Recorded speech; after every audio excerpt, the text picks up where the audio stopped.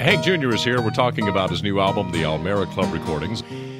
Quite a few characters are displayed in your album here, including Rufus Payne. I know Rufus died in 1937, but as I understand it, he taught your daddy how to play the guitar. Yeah. Probably taught him a few other things too, huh? Yeah.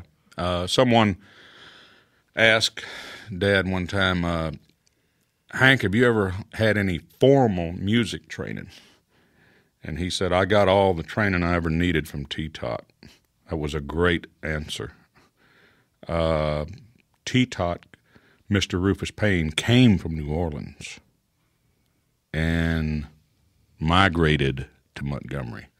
So that was his background. So this song that I have wanted to write for this man for so long, because anyone knows me knows that I'm immersed in Delta blues.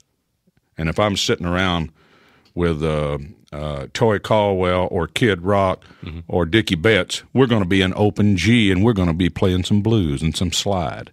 So I never approached it right. I did it, how am I going to tell you what I want to tell you? T-Tot, okay, and Dad, and he taught him, but gosh, he was just a boy. Once I realized, okay, Daddy met him when he was 9. He died when he was 14. And then it took me maybe 30 minutes. And I pictured a little boy, which is little Hiram, with this great big smile and laughter meeting this idol every day for his lesson, his guitar lesson, and making money now, selling the peanuts and shining the shoes. And it was so much easier once I said, no, not a boy, not a man, not a happy, sad, forlorn figure, whatever, right. A happy little boy, then it was easy. And my kids, I love it when they sit there and say, Daddy, play T-Tot. Okay, you've got the guitar there. You're all warmed up. You feel comfortable to maybe do the T-Tot live with us here? Absolutely. Good. All right, well, let's do it. In honor of Rufus Payne, known also as T-Tot, here's a song from Hank Jr. and the Almera Club Recordings. Rufus Payne died in 1937. Daddy was 14 years old, but got to be with Mr. Payne from the time he was 9 for all the musical training Daddy ever needed.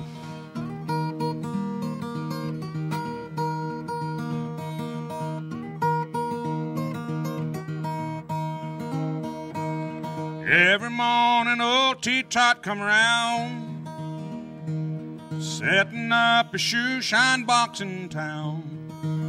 He'd sing Good Morning Montgomery, he'd sing Good Morning Montgomery, he'd sing Good Morning Montgomery, Alabama. Don't be sad, just be glad. There's no way you could feel bad when this dear man with a tin pan started to play some blues.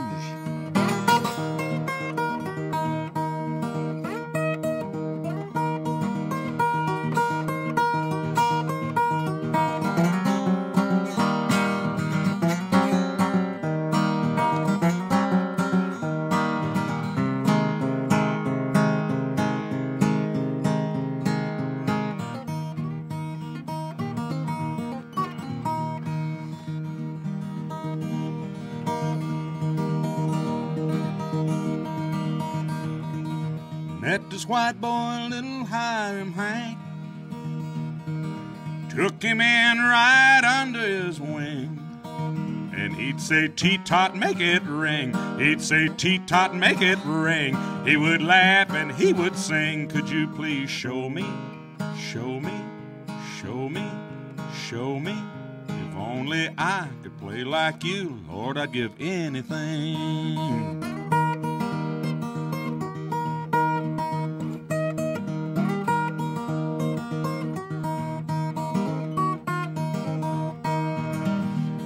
Well, he learned to play like the old man said he would.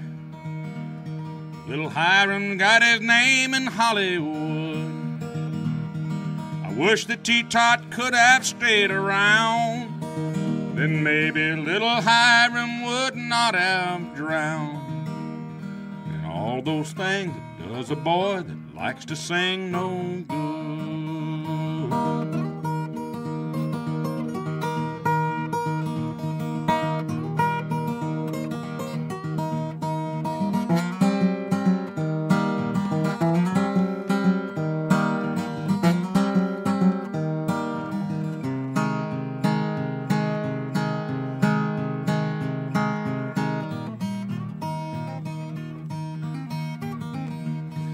Little Hiram's music's had a worldwide touch, and we all owe Mr. Rufus Payne so much. Yeah, we got peanuts, fresh peanuts. Drop your money in the tin cup. I can see them now with a big old smile, splitting the day's pay up. Yeah.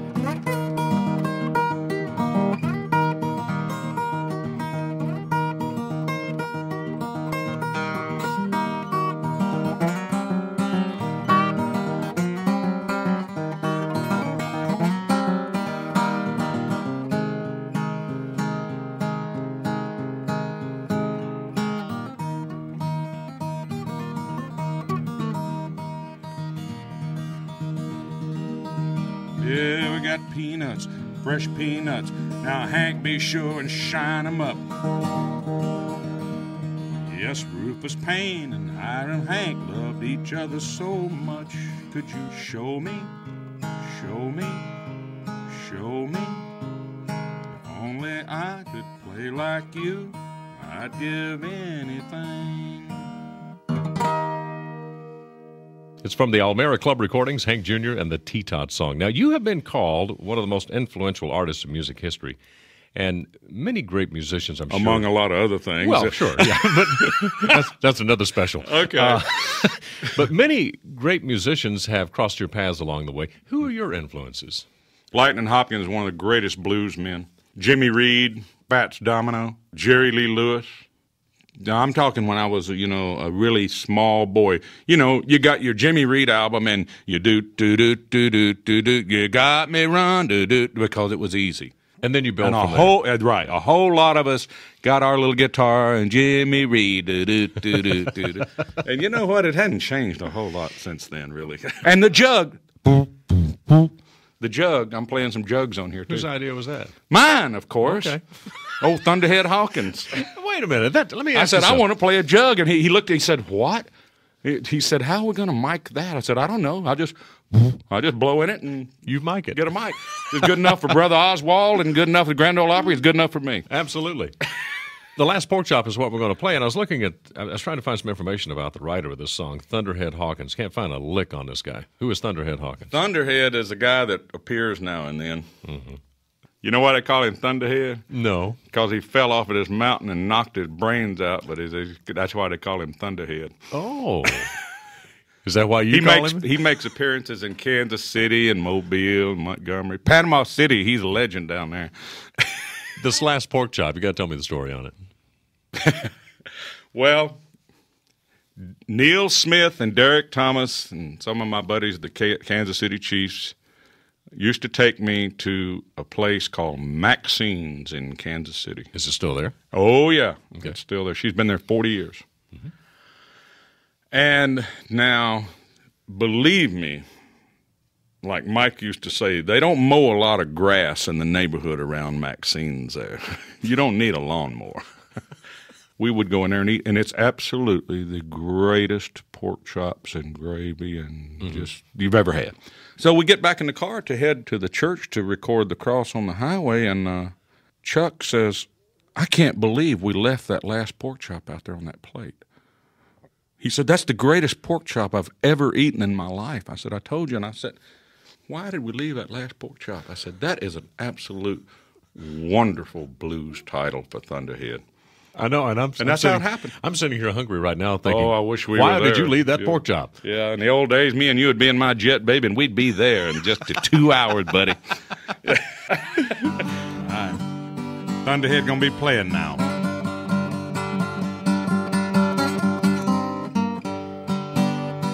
Well, you know you're going to get the hots for some gal, and you just can't stop. Making love all day, I mean, it's better than pork chop because one as good as the other, if you know what I mean. Some of us likes a little bit of fat. Some of us like that meat just a little bit lean. Well, I like gravy on the side, hot and juicy loving, brown sugar on top, link sausage right out of the oven. Ooh, sometime get to eat. Ooh, Lord, and you just can't stop. Make me wonder why, oh why. Why did I leave at last pork chop?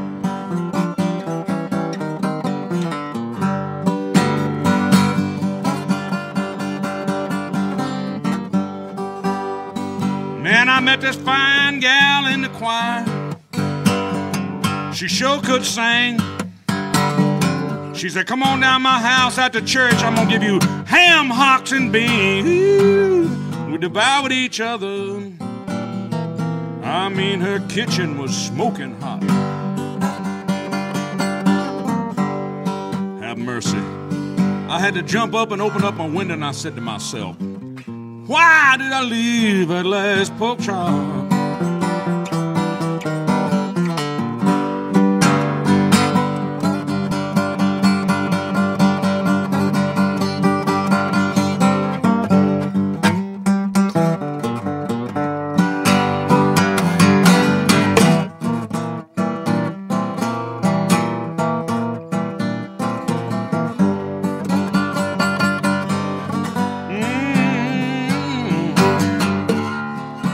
I was immersed in love with this gal.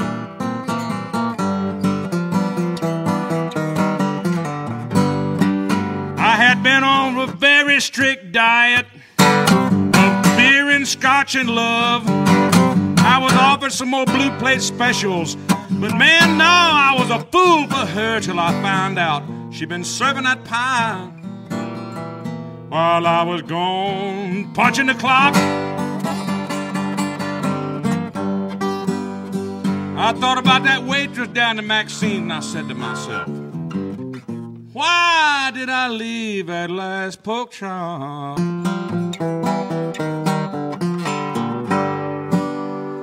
I want one fried and one with gravy, please. Well, now you know the musical story of the last pork chop, written by the great Thunderhead Hawkins. Yay! Thunderhead. Part of the Almera Club recordings. He's going to get his own contract one day. I wouldn't doubt it. When we come back, Hank Jr. and Kid Rock. That's right, Kid Rock. Bobby will rock the house.